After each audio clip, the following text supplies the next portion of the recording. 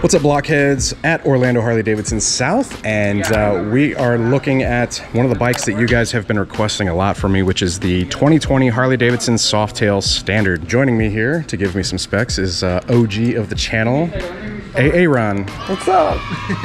You guys know in usual videos that he would give you guys the tech specs and all that good stuff, so I'm gonna go ahead and hand it off to him, and we're gonna get to learn about the bike a little bit. So, I mean, Softail Standard is pretty easy. It's essentially just a stripped down street bob. It only comes in vivid black, so this color setup here, rather than everything being blacked out, you have a chrome exhaust, polished aluminum heads and engine covers. They move the turn signal to the rear of the fender rather than the side mounted bracket. The only thing you really lose is the USB port. Everything else is pretty much the same as a street bob, just chrome. It's still the 25.8 inch seat height. Frame wise, everything's the same. One cool thing about this one though is Harley does bundle packages for parts. It's all listed on the website. So they do a performance package, which is basically stage 2 and exhaust. They do a coastal package, which is like a West Coast style. So your quarter fairing, risers, moto bars, step up style seat. They also do a day tripper and a touring package. So everything is bundled for whatever you might want to do out of the bike. This was designed to be the same as the Electric Glide Standard, which is just a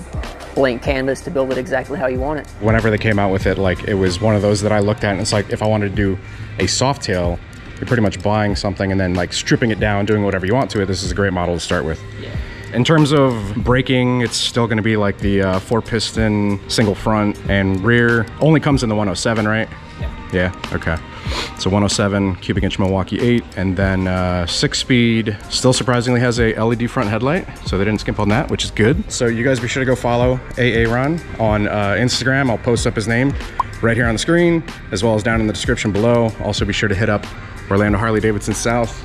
If you guys have any questions, hit up either Aaron or Matt there. I'll drop the link for them also down in the description below. Also, thanks to Aaron. Appreciate you. Now the part where we test ride it, so let's go ahead and get on the bike. All right, guys, we're gassed up, courtesy of Chris. Appreciate you, sir. Hopefully we can beat the rain. Keep your fingers crossed for me. All right. Throwing a leg over. If you guys want those really like fine detailed tech specs, check out the link down in the description below. The point of these test rides is to give you guys an idea of how the bike feels. Ergonomics, handling, power, all that stuff. So controls, traditional Harley controls, just to go over them real quick. Got your selection switch, got your horn, high beam, low beam, left indicator, on, off, hazards, starter, right signal, all your indicators. On the gauge clustery thing here, you've got miles per hour, you've got your time. You use a selection switch to change that bottom one. So you've got the RPM, you've got odometer, trip A, trip B, remaining mileage in your tank, and then the time again. So we're gonna leave it on RPM, and then you've got your fuel gauge on the left. You've got all the indicator lights down at the bottom. So neutral, oil, engine light, high beam indicator. That engine light and the oil light should go away after we start it. Yep, it's good to go there, and then the RPMs are going as well. Solid clunk into first. Ergonomics, you've got, what are these? Are these mids or are these slightly forward mids? Let's see if we can beat this rain.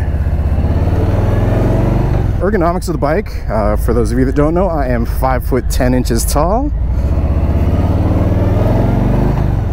And it's got these like what, mini apes, I guess you would say. If it were me, I would need to push them a little bit further forward. They feel like they're a little bit far back for my comfort, just because I feel like my arms are a little like bunched up, so I need to push them out. Just personal preference, but that's easy as you know, loosening the top clamp there and pushing it out a bit. Man, this thing feels great. The power in the Milwaukee 8, the 107, man, it's plenty capable. It's one of those things that I've said time and again throughout the test ride videos, is that despite it being the smaller option of the Milwaukee 8s, you've got the 107 for like the, I guess, beginning Milwaukee 8, and then you've got the 114, and then now they've got like the 131 kits for it. I mean, the 114 feels good, but the 107 feels, like I said, plenty capable. Especially for like, I don't know, as stripped down as the bike is, you know, you're gonna have like the same power plant in this bike as a lot of the touring bikes have. So whenever you consider like the weight difference, like it's pretty significant.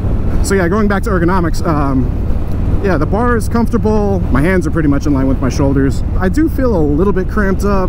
Not too bad. I mean, it would definitely I don't know, I think like on a longer run be something that I noticed. But the perk of having the mids is you do feel a bit more like in control of the bike.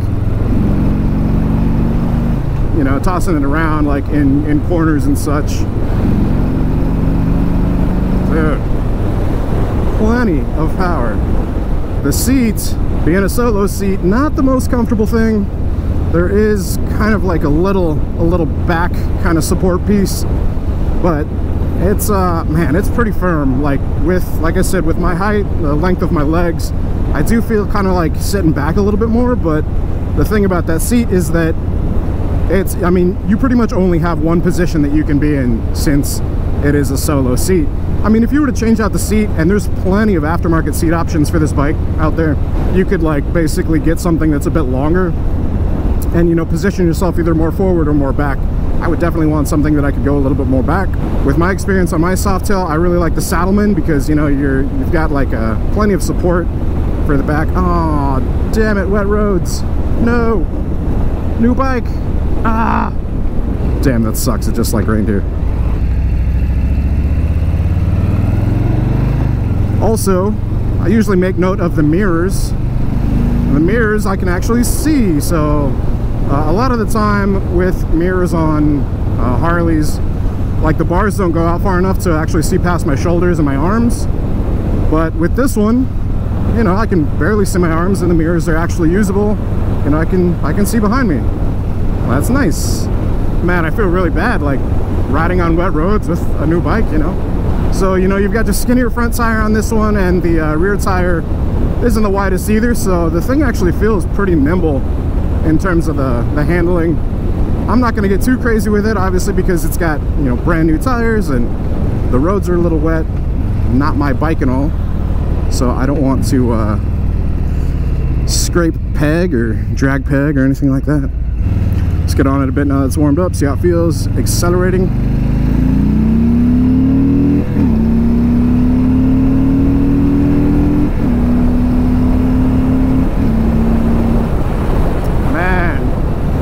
Plenty of power, guys. That thing rips.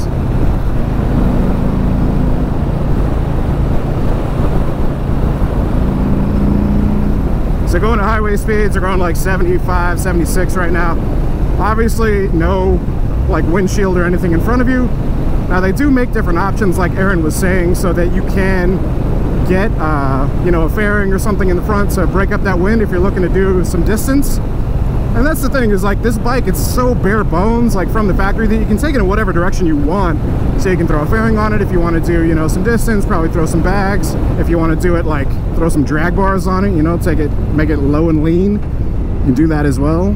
Let's get on it one more time.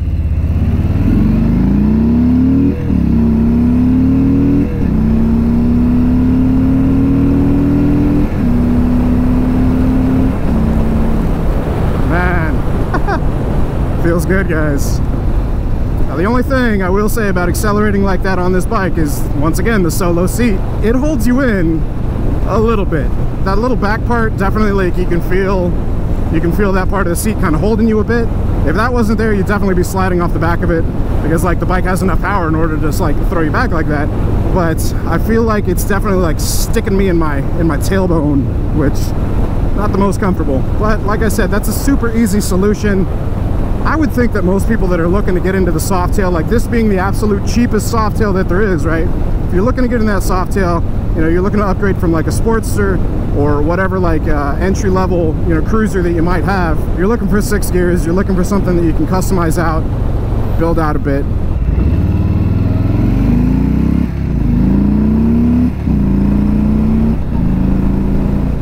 Yeah, this is a great bike for it, because, oh, suspension test right there. Suspension on the Softails, it's actually very good, and it's adjustable. So I'm sure with this one, it doesn't have the thing on the outside to adjust. It has the adjustment under the seat, but you know, it's very easily adjustable with the monoshock. But yeah, I mean, if you guys are looking to get into that, you know, new into the Softail line, you know, you upgrade like your entry-level cruiser, but you're also looking to customize it a bit, you know, and you want to start with something that's like a bit more stripped down so that you can kind of build it up and like put your own touch on it. Like, this is the perfect bike for that. This is like, people have been asking for this bike from Harley-Davidson for a while. I might even consider one of these for like next season for the Blockhead bike build, the bike giveaway that we do.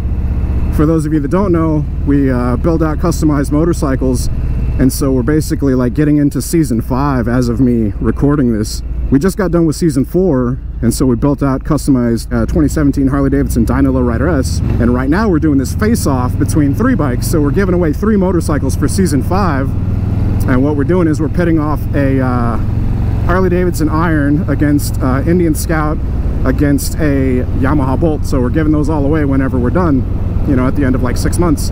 So that's season 5, and I'm already looking ahead. But for season 6, I think it'd be cool to maybe do like another face-off season like that, and we basically pit off some larger, you know, V-twin options. And I was thinking either, you know, Dynaline once again, because, you know, you've got like the twin cams, or hell, maybe even if we can find a good deal maybe on a standard whenever we come up to that, a Street Bob, or, you know, an entry-level Softail, like one of the newer Softails with the Milwaukee 8, this might be a cool option. I guess we'll see. I mean, this is definitely the bike that I would consider to, you know, if I were getting into Harley and I know what I do now, and I know like that I customize my bikes, this is definitely something that I would want to do. And the cool thing also is that most people, they end up doing bars. With the height of these bars, you know, if you're looking to do like some risers or T-bars or something like that, like the cables and such look like they're pretty good length, that you might even not have to extend them, which, I mean, that would be nice, not having to deal with all those extensions. You would probably have to obviously deal with like running them through the lawn or the bars again and deep ending and all that stuff. But so normally I do like to offer some kind of criticism on the bike. So if I were to offer any criticism on this one, it would definitely be the seat. I think that's it, honestly. Like, the shifts feel good, you know, like it's very, you know, positive, you know, feeling in the foot whenever you shift. I always mention that, because if you've ridden a bike with a mushy shifter, you don't know if you've shifted or not. The cool thing also I forgot to mention in the beginning is that it does have a gear indicator right there, so that's super nice, you know, 5th, 4th, kind of helps you remember what gear you're in and all that, out of that 6-speed transmission. If I were to be getting into the Softail line, knowing what I know now about Harleys and, you know, the fact that I'm going to basically be customizing it and making it my own, I would definitely start out with this bike.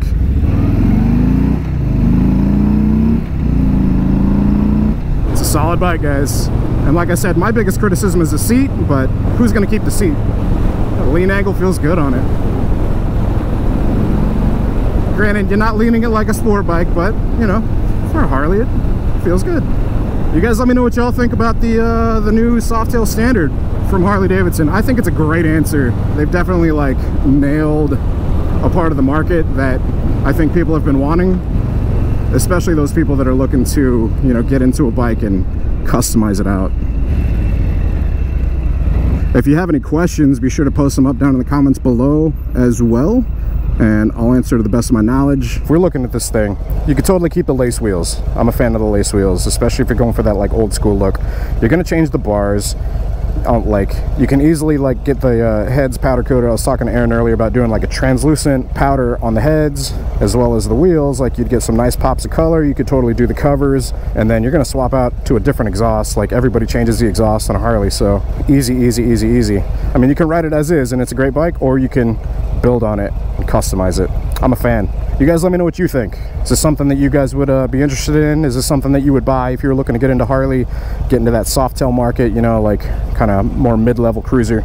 Anyways, that's the video, guys. I hope you guys found it insightful. I hope it was useful. Once again, big thanks to Orlando Harley-Davidson South. Greatly appreciate you guys. Y'all be sure to hit up Aaron and Matt. I'll leave their links down in the description below. If you guys found it useful, be sure to hit that like button for me. Hitting that like button helps out the channel a lot. If you guys aren't subscribed already, hit that subscribe button. Hit that bell icon also so it sends you notifications of future uploads and activity.